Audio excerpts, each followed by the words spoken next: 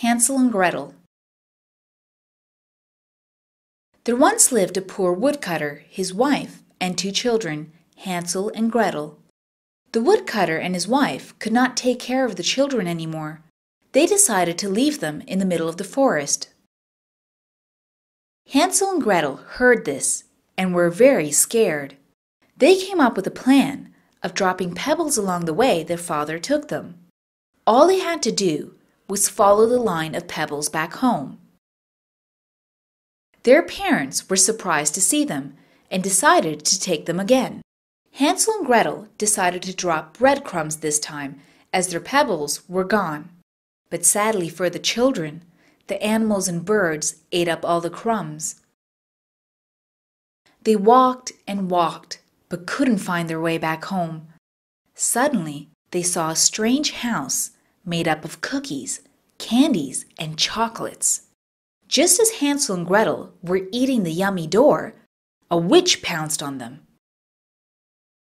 She locked up Hansel in a cage and asked Gretel to help her heat the oven. She would cook them and eat them up. But just as the witch bent to check the oven's temperature, Gretel pushed her from behind and locked the oven door. Gretel rescued Hansel, and they filled their pockets with the witch's jewels. Finally, they managed to find their way back home and gave the jewels to their parents.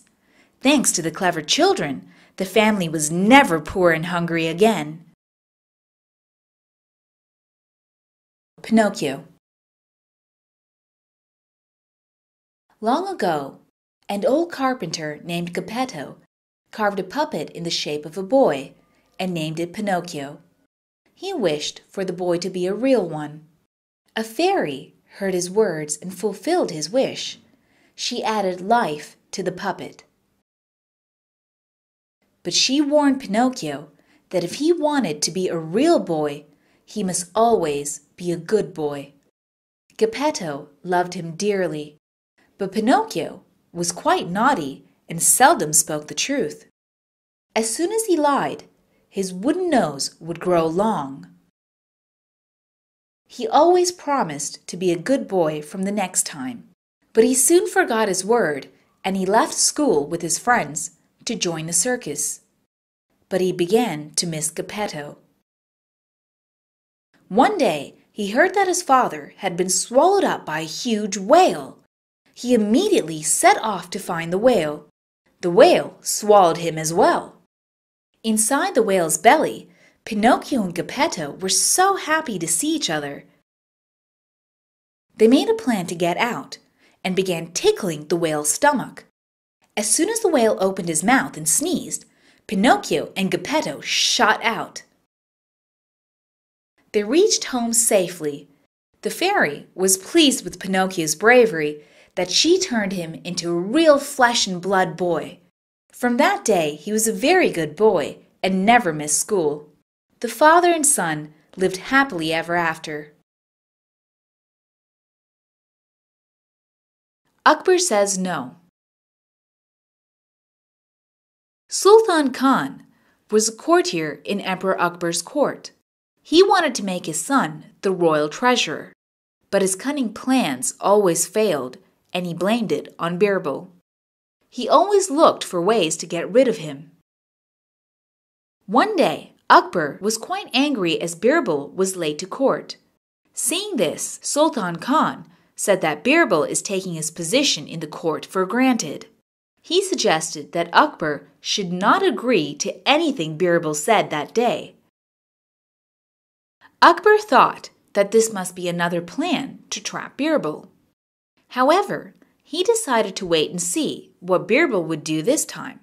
So he agreed to Sultan Khan's plan, who was mighty pleased. When Birbal came to court, he apologized for being late. But according to the plan, Akbar said he wouldn't. Birbal requested Akbar to believe him, but Akbar refused again. He understood something was up. He saw Sultan Khan smiling to see Birbal in trouble. Then Birbal asked Akbar if he would make Sultan Khan's son the treasurer. Akbar was very pleased at this and said loudly that he would never make him the treasurer. Birbal smiled and went back to his seat. Sultan Khan was stunned and angry. Once more, Birbal had outwitted him, and his son could never become the treasurer. Goldilocks and the Three Bears. Long ago, there lived a little girl named Goldilocks. One day, as she walked through the forest, she came upon a small house. Seeing the door open, curious Goldilocks walked right in. As soon as she went in, she saw 3 bowls of porridge on the table. She first tasted from the biggest bowl, but it was hot. She then tasted the medium-sized one, but it was cold. She tasted the smallest bowl and found it perfect and gobbled it up. She then explored the little house. She saw 3 chairs and decided to sit down. She sat on the biggest and the medium chair, but did not like them. As soon as she sat on the smallest chair, it broke into pieces, but she did not care. She then went up to the bedroom and saw 3 beds. She found the 3rd bed just right for her and wanted to take a quick nap, but she soon fell asleep. The house actually belonged to the 3 bears, Papa Bear, Mama Bear, and Baby Bear. When they returned home and saw the mess, they all were furious. They found Goldilocks sleeping in Baby Bear's bed. Just then, Goldilocks woke up. She saw the 3 bears staring at her angrily. She screamed and ran out of the room. The bears hoped that she learned her lesson and will never walk into other people's homes and spoil their things ever again. The Noble Elephant. In a forest there lived an elephant with a long trunk and beautiful tusks. He was very kind and helpful. All animals in the forest, including the king of the forest, the lion, respected him. One day, a group of merchants lost their way in the forest. Suddenly, one of them saw the elephant beckoning to them. They decided to follow him. They soon reached at the edge of the forest and were thrilled. The merchants went to the city and met the king. They narrated the incident, but the cruel king only heard about the elephant's beautiful tusks. He wanted to kill the elephant and adorn his palace walls with its tusks. The king set out to hunt the elephant.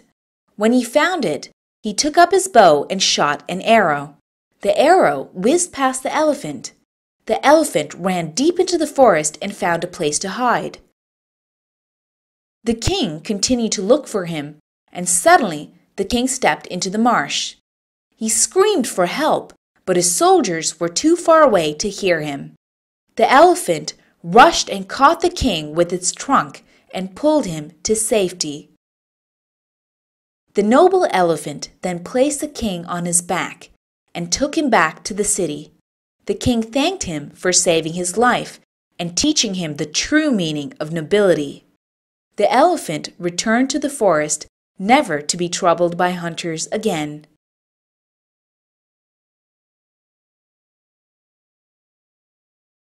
The Otters and the Wolf.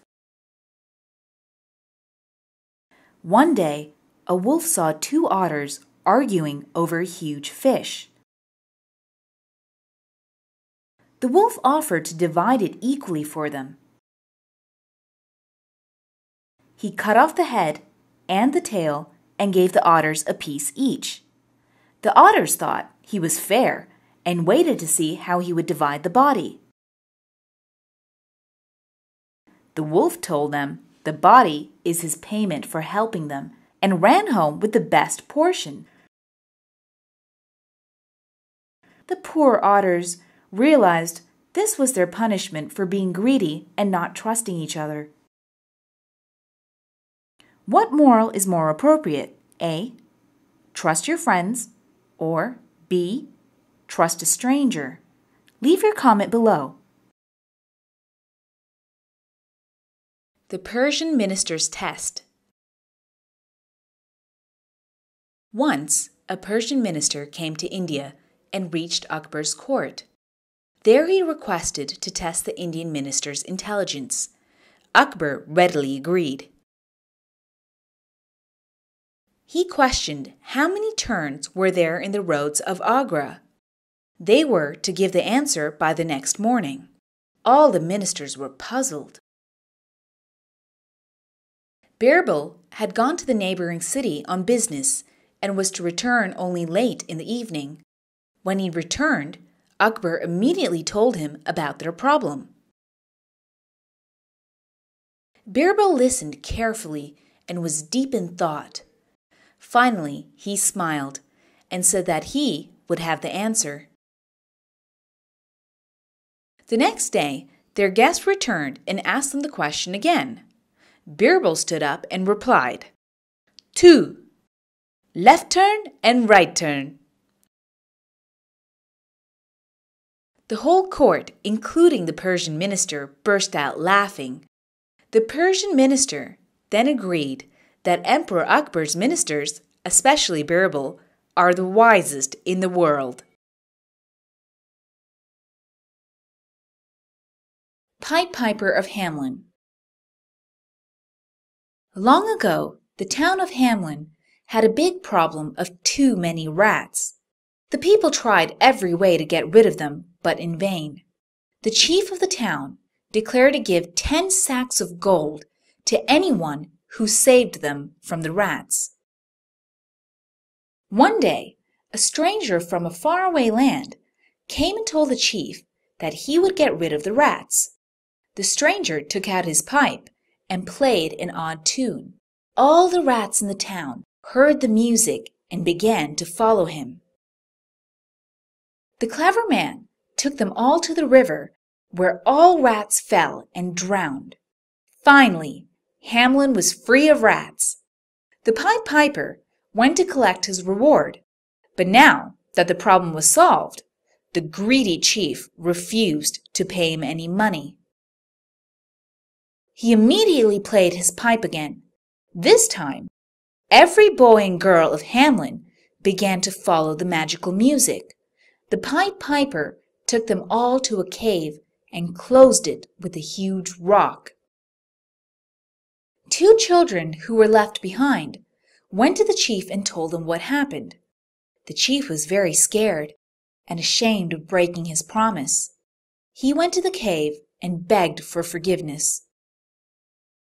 He even promised to give the Pied Piper 20 sacks of gold. Finally, the Pied Piper let the children go. The town of Hamelin had learned never to be ungrateful again. The price of sweet smell. In Emperor Akbar's kingdom, a man named Dhyanchan had a very famous sweet shop. One afternoon, a poor man Gopu sat outside the sweet shop. He was enjoying the wonderful smell of the sweets, but he had no money to buy them. So he opened his own lunchbox and began eating his simple food. But Gopu enjoyed the delicious smell of sweets so much that his dry lunch tasted much better. He began to have his lunch at the sweet shop every day. Dhyanchan soon noticed this and demanded payment from Gopu for enjoying the smell of his sweets. Upon disagreement, they both went to the emperor's court. In court, Akbar and Birbal listened to the 2 men as they argued. Birbal thoughtfully told Gopu that Dhyanchan should get his payment from you for enjoying the smell of his sweets. He gave Gopu a coin and asked him to keep it under Dhyanchan's nose, and said that the smell of money is enough payment for the smell of sweets. Gopu was ashamed to have brought up such a silly matter to the court. He pleaded for forgiveness. As for Gopu, Birbal gave him the coin and asked him to buy sweets for himself. A very happy Gopu left the court. The problem of the mango tree. In Emperor Akbar's kingdom, there lived Charan and Mahesh, who were neighbors. One day, they began arguing about a mango tree that was between their houses. They finally took their trouble to the king's court. After listening to them, Birbal asked them time to think and to return the next day. Birbal then asked a servant to go to Charan and Mahesh and tell them that thieves were stealing mangoes from the tree. When the servant told this to Charan, he said he would deal with it later as he was busy. But when Mahesh heard the servant, he quickly grabbed a stick and ran to chase away the thieves. The servant returned to Birbal and reported exactly what had happened. The next day, when Charan and Mahesh returned to the court, Birbal said that the tree should be cut and the wood could be equally shared by the two. Charan looked pleased, thinking of the money he could earn from selling the wood, while Mahesh looked horrified and pleaded not to cut the tree. He said he did not want the tree and it could be given to Charan. Hearing that, Birbal said Mahesh was the real owner as he cared for the tree. He also explained to the court what happened the day before. Everybody in the court were impressed with the clever way in which Birbal had solved the problem. The Proud Crow. Long ago, a proud crow saw a flock of geese fly to the bank. He laughed at them and told them they were not half as graceful as himself. He could teach them how to fly. The goose was very offended. The crow flapped his wings and flew, doing somersaults and gliding in the air. He then challenged the goose to a flying competition. The goose accepted. The goose then began flying, ignoring the nasty remarks that were continuously made by the crow. They flew so far over the river that they could not see even a speck of land below. The crow began to get tired and was losing his strength fast. He began flying lower and lower. He requested the goose to help him or else he would drown. The goose felt sorry for him and carried him on his back to the bank of the river. The grateful crow thanked the goose for saving his life and apologized for being rude. The goose told him that he would forgive him if he promised to be humble. The crow promised never to be overcome by pride and thanked him for making him realize that everyone has their own limitations. The goose forgave him and they became good friends. The Shoemaker and the Elves. Long ago, there lived a shoemaker and his wife. Nobody bought his shoes anymore, and they had become poor. He had cloth left to make one last pair of shoes. His wife consoled him and asked him to stitch the shoe the next day. 4 little elves heard them talking from outside their window. They felt sorry for the kind man and decided to help him. They began cutting, sewing, and decorating the cloth. Before morning, they made the most beautiful pair of shoes. In the morning, the shoemaker was amazed to see the pretty shoes on the table. Soon, a merchant saw the shoes in the shop and bought them. He gave the shoemaker enough money to buy cloth for 2 pairs of shoes. The elves returned that night and made 2 more beautiful pairs of shoes. This continued for a few more nights. The shoemaker and his wife were puzzled and wondered who their friends were. One night, they decided to stay awake and find out who made shoes for them. They saw elves flying in and stitching the shoes. The shoemaker and his wife were so touched, they decided to make something for them in return. They made the best of clothes and shoes for the elves. When the elves came, they were thrilled to see their new clothes. They flew out in happiness, never to return again. The shoemaker continued to make the best shoes and never forgot the kind elves who helped them in their time of need. The Sparrows of Agra. One day, Chand, the most learned man of Akbar's kingdom, went to the court and challenged Birbal's intelligence. He asked Birbal for the exact numbers of sparrows in Agra. Everybody in the court was puzzled. However, Birbal calmly asked for time till the next morning. The next day in court, Birbal smiled and said, "There are exactly 19,537 sparrows." Chand demanded, "There may be more or less." "No, there are exactly 19,537 sparrows," said Birbal. He continued, "If there are less, it means that sparrows from the city have left to visit other places." Akbar smiled. "And what if there are more sparrows?" he asked. "Oh, those are the sparrows from different cities that have come to visit their relatives here," Birbal replied immediately. The whole court laughed at Birbal's clever answer. Chand had to accept defeat and agree that Birbal was indeed the wisest man in the kingdom.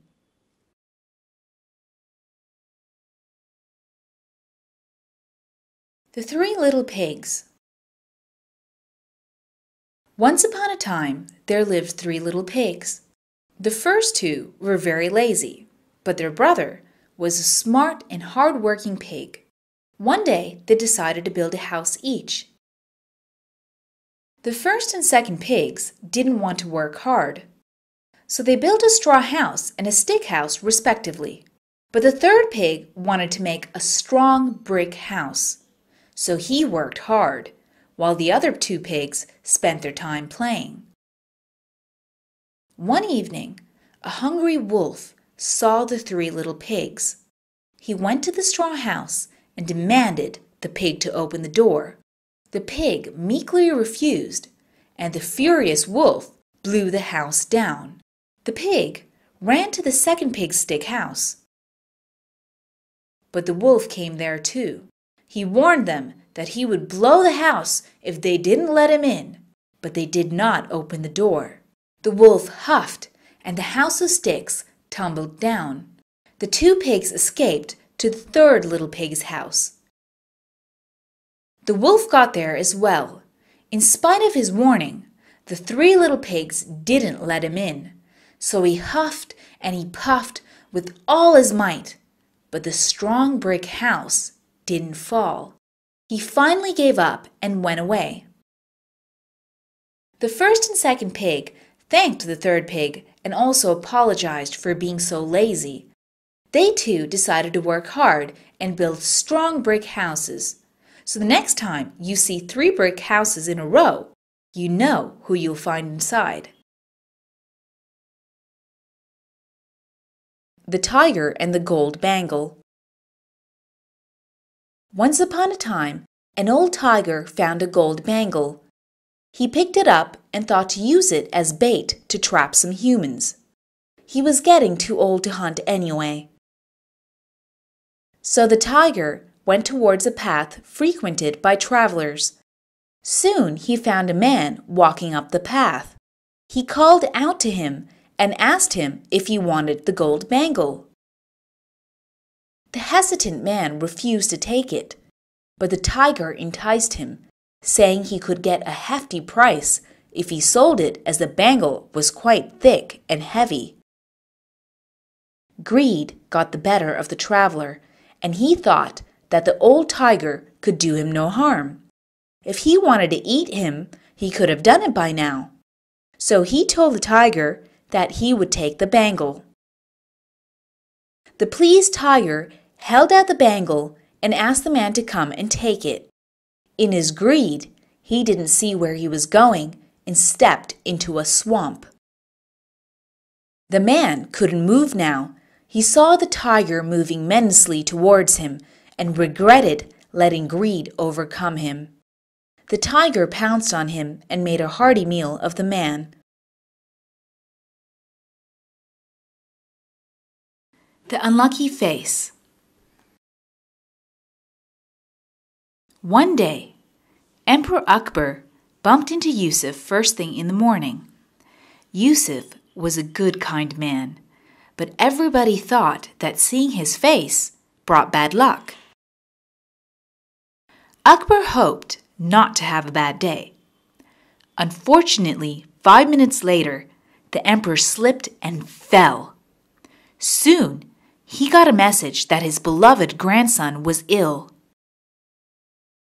Through the day, the emperor received more bad news, one about a problem with his enemies.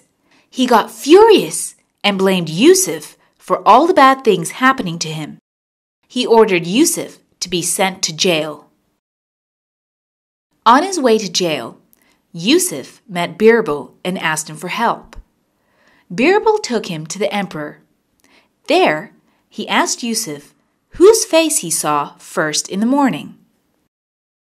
Yusuf said he saw the emperor.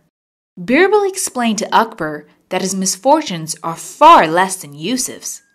After seeing the emperor's face in the morning, Yusuf is being sent to jail. So whose face is unluckier?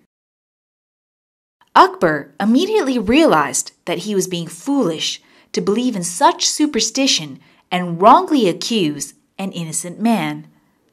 Yusuf was set free and was very grateful to Birbal for saving his life. The water in the well. In Emperor Akbar's kingdom, there lived a poor farmer named Sukhdev. His neighbor, Balraj, was a rich man, but he was cunning and cheated many people. Sukhdev bought a well from Balraj and paid him all the money. Soon, Balraj was back asking for more money for the water in the well. They both argued until they finally decided to go to Birbal. When they met Birbal, Sukhdev narrated his side of the story. Balraj told Birbal that he had sold only the well. If Sukhdev wished to use the water, he should buy that too. Birbal listened to them carefully and saw that Sukhdev was poor but truthful. He understood that Balraj was trying to cheat this poor farmer. Birbal told Balraj that if he had sold only the well, he should have taken out all the water before selling it. He told that in fact now, Balraj should pay the farmer rent for using his well to keep his water. Balraj was speechless and terrified. He saw how Birbal had taught him a lesson for being greedy. He begged for forgiveness and promised never to cheat anyone again. The Wicked Raven. Once, two friends, a pigeon and a raven, were in search of food. They followed a man who was carrying a pit full of fresh curd. After a while, the man put his pot down and lay down beside it to take some rest. The raven pursued the pigeon to use the chance and have some curd. The pigeon did not wish to steal and eat, but the raven thought otherwise and swooped down to the pot to enjoy the delicious curd. Soon, the man woke up and resumed his journey. The pigeon warned his friend from taking more curd and getting into trouble, but the raven paid no heed and continued to eat from the pot. Soon the man reached the market. He kept the pot down and was shocked to find it half empty. He looked around and saw the raven with his beak white with curd. The furious man picked up a big stone and flung it at the raven. The raven dodged the stone, but the pigeon could not get away in time. He got hit and fell to the ground and was badly injured. The raven flew away without bothering to help his friend. The poor pigeon lay in pain and realized that having friends who are wicked is as harmful as being wicked oneself.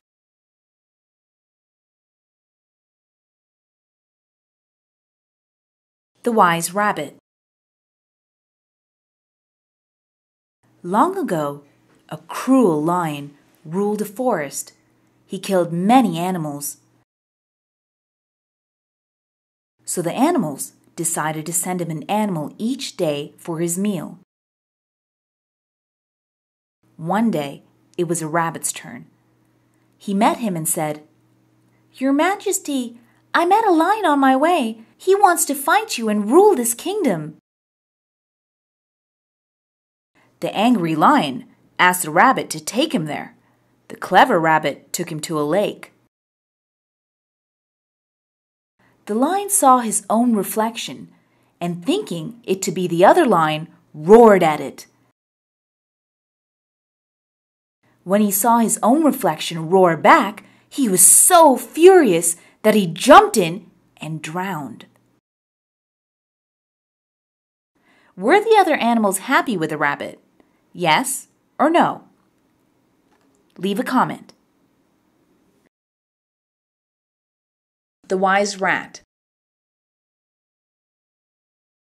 In a deep forest there lived 3 friends, the crow, the tortoise, and the rat.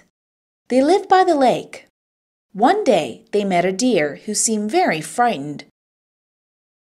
When they asked the deer what the matter was, they got to know that the hunters were planning to camp near the lake.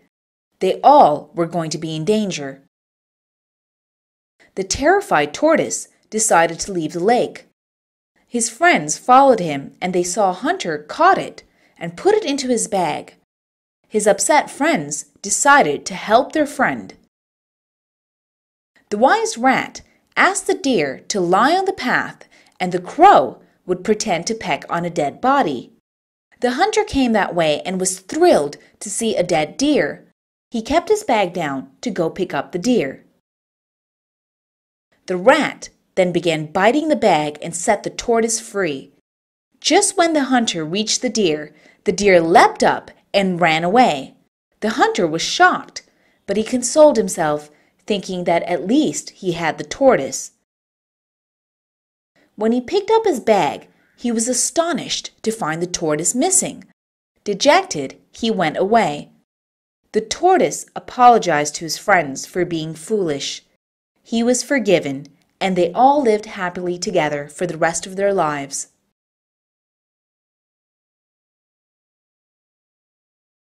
Thumbelina.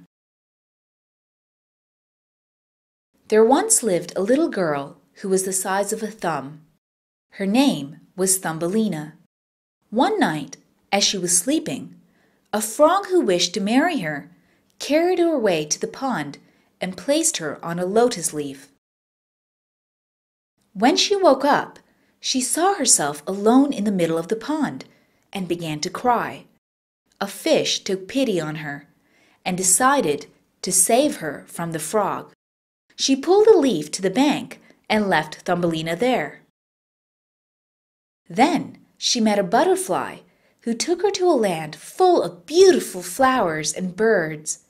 She made many friends there, but soon winter came and all the birds went away to warmer places. Thumbelina was alone and she nearly froze to death. A kind field mouse saw her and took her home and looked after her. One day the field mouse told Thumbelina to marry the neighbor Mr. Mole, but she did not want to and was unhappy. As Thumbelina sat worrying, she suddenly saw her old friend, the bluebird. He took her away from the field mouse and flew her to a kingdom of little people who were no bigger than a thumb. They warmly welcomed her to their land, and she lived there for many years. How happy she was to finally find a home with friendly people who were just like her.